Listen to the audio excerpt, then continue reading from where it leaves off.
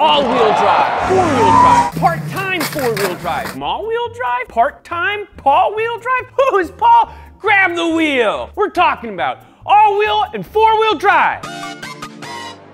Like Phil Collins and Peter Gabriel, four-wheel drive and all-wheel drive seem like they could be the same thing. But if you look closer, you'll find out they're different. Sure, one of them might be more versatile, but they both have hits, and without a doubt, they've gained traction in their industry.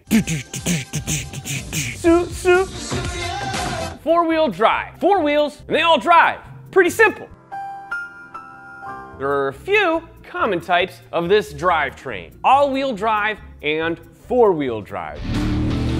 Four-wheel drive is divided into part-time four-wheel drive and full-time four-wheel drive, and unlike full-time employees of Donut, they all have benefits. The first 4 in 4x4 signifies how many wheels are on the vehicle, and the second number signifies how many wheels are powered, 4x4. So, using that system, a rear or a front-wheel drive's technically a 4x2. I know that's a hard concept to grasp, but don't give up. All-wheel drive systems have been developed for years in different markets and implemented in many vehicle platforms under tons of different names. There's no standardized system put in place to designate proper terminology, so I'm gonna do my best to get everything right. Oftentimes, designations like 4x4s, they're developed as a way to market the car rather than accurately describe the functionality of the drivetrain, which makes it even more confusing. And luckily, I'm here to help you understand them a little better. Shouldn't be living in a land of confusion when it comes to drivetrain. All-wheel drive systems have some advantages over two-wheel drivetrains. Primarily, traction. Cars and trucks that have power going to all 4 wheels inherently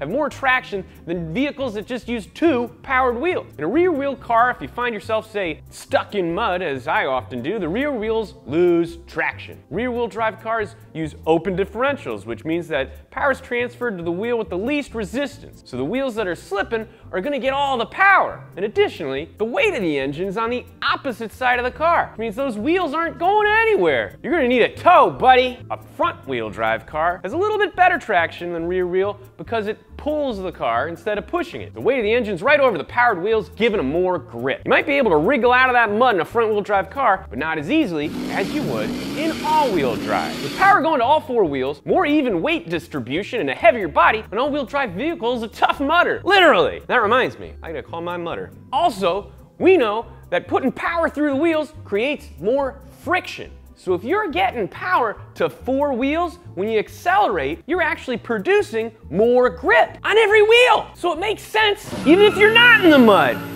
But when all 4 wheels are going at the same time, it can produce some unwanted side effects, mainly binding. When power is distributed evenly among the 4 wheels, they spin at the same speed. And that's not a problem if you drive in a straight line or on some slippery surfaces, but when you turn, the front wheels spin faster because they're traveling a greater distance. Additionally, the outside wheels travel at a greater distance than the inside wheels, which means all the wheels are spinning at different speeds. It's like if Phil Collins was drumming faster than Peter Gabriel could play the flute. It's just not gonna sound good. The problem on high traction surfaces like roads or densely packed dirt, where the slower wheels can't slip and catch up to the faster ones, it causes a tension buildup known as binding or wind up, and that can be bad for your car. Very bad. So how's the problem of wind up solved?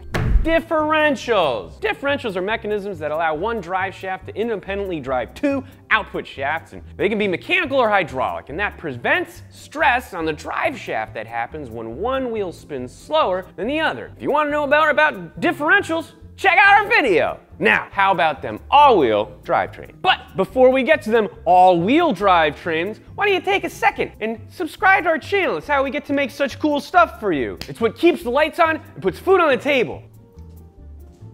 You gotta be quicker than that, Nolan. Full-time 4-wheel drive is the oldest of the all-wheel drivetrain. This system usually only refers to large trucks and SUVs. Full-time means that all the wheels are spinning all of the time with an interaxle differential. The torque split of that differential could be fixed or variable, depending on the type of center differential. I'm kind of like the full-time 4x4 drivetrain in Donut, because I'm here all the time I'm the oldest, and in my spare time, I like to drive trains. 4x4s have 3 differentials, one between the front wheels, one between the rear wheels, and one to account for the different tire rotations and speeds, also known as the limited slip differential. This boxy boy allows the wheels to keep spinning at different speeds, eliminating windup. Full-time 4-wheel drive is the most reliable for off-road driving, but it's less desirable on surfaces with good traction. The brother to this system is the part-time 4-wheel drive train. Funny story, my first part-time job was delivering horse meat to the school for blind children. They paid me in bones. Best job I ever had. Part-time 4-wheel drive is the most common type of 4-wheel drive on modern cars. In a nutshell, it gives you the option of switching between powering 2 wheels or all 4, hence the name part-time. This makes it easy to go from street to trees in one quick shift.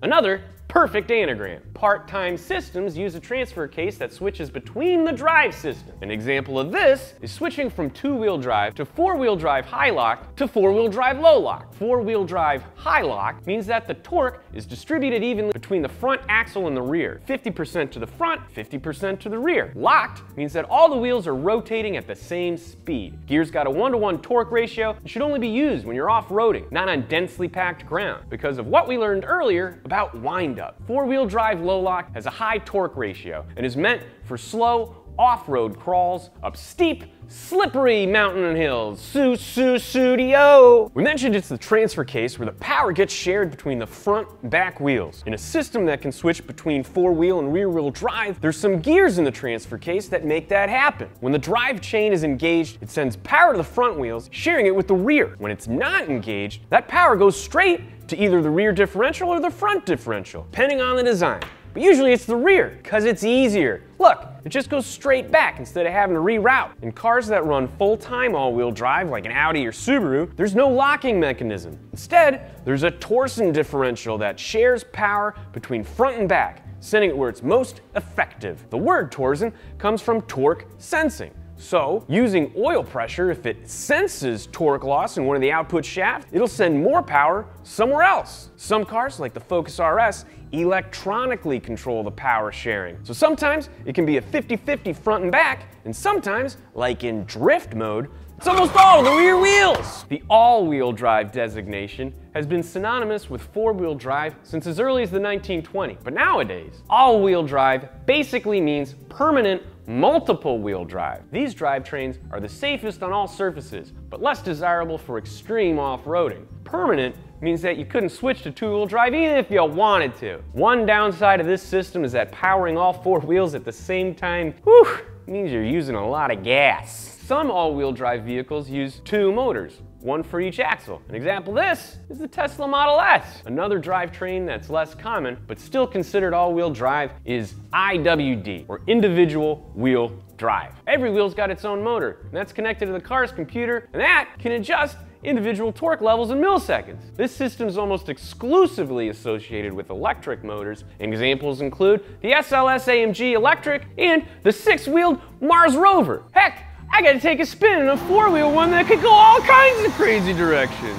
Why you'd want to roam around that dusty planet's beyond me. I'm fine with Earth, thank you very much. We got horse meat here. So, if we've learned anything here today, it's that Phil Collins and Peter Gabriel are not the same person, and all-wheel drive systems are different than 4-wheel drive systems. Next time you're off-roading a 4x4, remember these words. I can't dance, I can't sing, I just stand here selling everything. I'm Phil Collins. Thanks to Bombfell for sponsoring this episode. Bombfell is an easier way for men to get better clothes. And I know what you're thinking. You're thinking, Bart, you only wear one shirt and I'm pretty sure you're not wearing any pants under there. Well, you'd be wrong. Michael emailed me his selections, I gave my input, and it shipped. And Michael's got pretty good taste. I could have made any changes if I wanted, or even canceled altogether. Oh, and they got a cool policy called keep more, get more, where the more you keep, the more you save. When I got the clothes, I had 7 days to tell them what I thought, what I wanted to keep, and I could have sent the rest back. The more you keep, the more you save. You keep 4, you get 20% off. Keep 3, you get 15% off. Keep 2 or more, you get 10% off. Bart, we're in total control. Then, when I got the clothes, I got 7 days to tell them what I want to keep. Then,